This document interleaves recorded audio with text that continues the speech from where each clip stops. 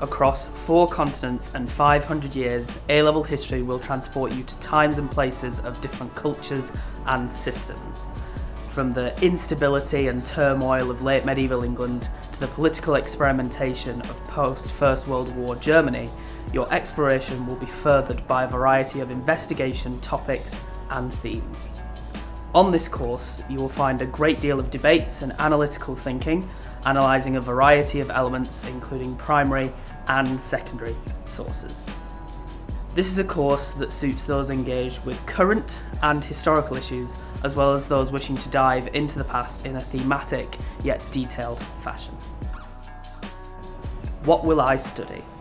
There are 2 modules across the 2 years, and each one is split into Part 1 and Part 2. Your first module is the Tudors.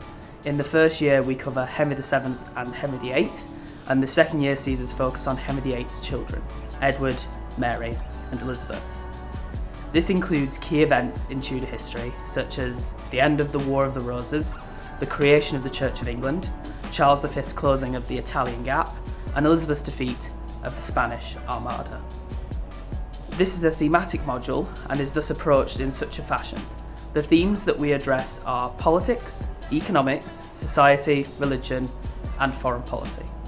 Your second module is Weimar and Nazi Germany.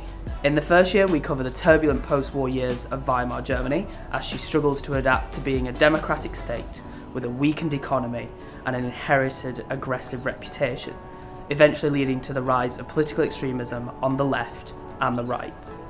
In the second year we look at Nazi Germany, including the consolidation of power, the impact on social groups, racial policy across occupied Europe, and the impact of war on the people at home.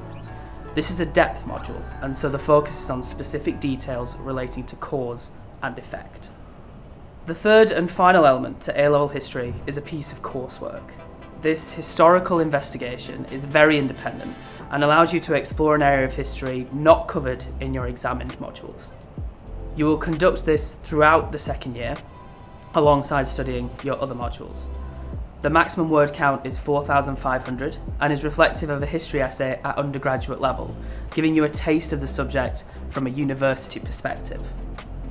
There are at least 13 topics for you to choose from.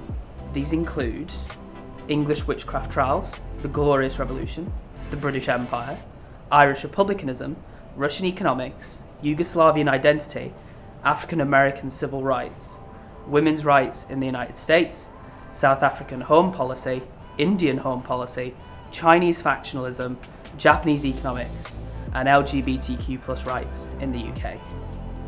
This coursework is worth 20% of your final grade. Will I go on any trips? We run a variety of trips. We regularly organise lecture days to university that we have close ties with, including Lancaster University, the University of Central Lancashire, and Manchester Metropolitan University. There are also opportunities for you to embark on residential trips where you can engage with living history.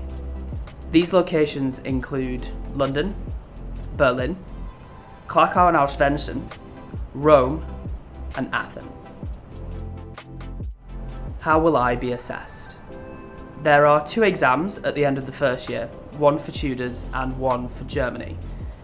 These grades help determine the level you are working at but do not contribute to your final grade.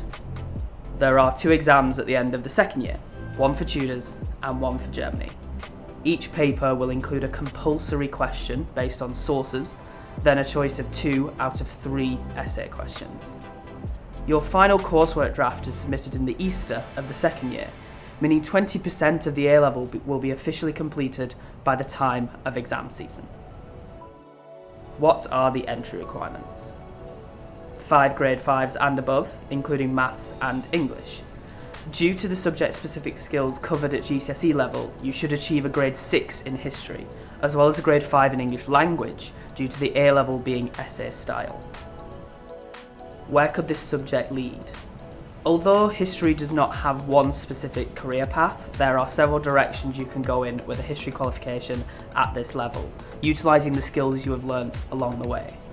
These include the civil service, policing, politics, museum curation and conservation, teaching and lecturing, journalism, and marketing and advertising. I hope you have found this useful, and please contact us if you have any questions.